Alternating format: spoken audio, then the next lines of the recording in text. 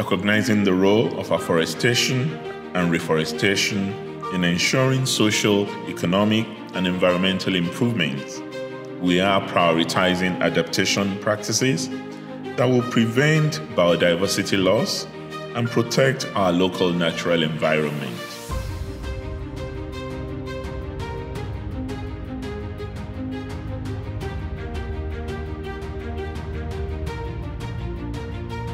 We are pledging to engage in afforestation programs to plant 500,000 trees by December 2022.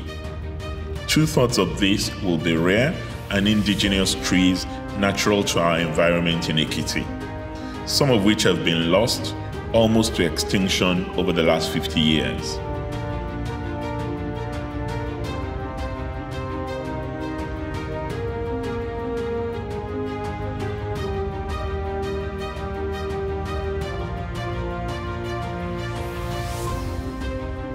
Whilst we continue to create a sustainable planet for the future, I would like to salute global citizens who have consistently lent their voices to create change across the world.